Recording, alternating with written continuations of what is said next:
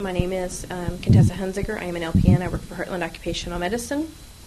And some of the home health careers that they have out there right now is one of them is hospice, which that's what happens when a patient is pretty much on their deathbed. The doctor decides that there's nothing more that can be done for them, so hospice comes in and provides care for them until the end, keep them comfortable.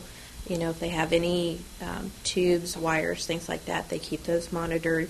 Help the family with, the death and dying, because that's difficult for anybody. But if it's a long time coming, then it's even more difficult.